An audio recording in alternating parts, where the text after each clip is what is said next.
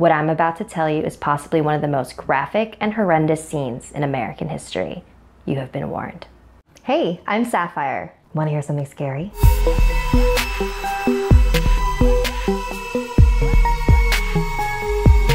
In this next chapter, I'll be taking you down south to the French Quarter of New Orleans, Louisiana.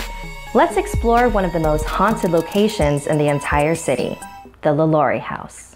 In 1832, Dr. Louis LaLaurie and his wife Delphine moved into their beautiful mansion at 1140 Royal Street. The house was made for extravagant parties and elite social gatherings. Madame LaLaurie was considered one of the most intelligent and beautiful women in the entire city. Every woman wanted to be her. But as beautiful as she was on the outside, people were beginning to suspect that something ugly was going on behind closed doors. Like most wealthy families during that time, the LaLauries owned slaves. They prepared the meals and made the fancy parties possible. But rumors began to stir. Madame's slaves seem to come and go quite often, don't you think? What do you mean? Look around. Do any of these workers look familiar to you? It seems like she changes them so often. Huh, I wonder why that is. Suspicions had been rising, but with no proof to back any of them up. Until one day, when a neighbor was climbing her stairs, she heard a scream coming from the LaLaurie house and looked over to see Madame chasing a little girl with a whip. There was nothing she could do but watch in horror as the little girl climbed to the rooftop with Madame following close behind. With nowhere to go, the little girl jumped. Even though slaves were barely considered human back in those times, there were still laws that prohibited exceptionally cruel treatment. So the neighbor called the authorities, who had the LaLaurie's slaves impounded and sold at an auction. But Madame was sneaky. She arranged for her relatives to buy her workers and sell them back to her. After that incident, Madame's reputation began to change. People were no longer eager to attend the parties at their house, nor even interact with the family.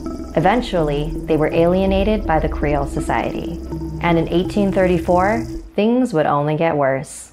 The Madame kept her cook chained to the kitchen by her ankle. For whatever reason, Madame had threatened to take her to the upstairs room. This terrified the cook. Whenever anyone went up to that room, they never came back. The cook decided she would rather die by her own hand than to suffer by Madame LaLaurie's, so she set the kitchen on fire. It spread throughout the entire house, and not a part of the mansion was left unscathed. Neighbors came rushing over to help fight the flames, but after the smoke had cleared, they made a horrific discovery in the attic. What I'm about to tell you is possibly one of the most graphic and horrendous scenes in American history. You have been warned. The fire had burned down the door to reveal the upstairs room filled with dozens of naked slaves. Some were strapped to what looked like an operating table. A few were chained to the wall. Others were crouched in small cages.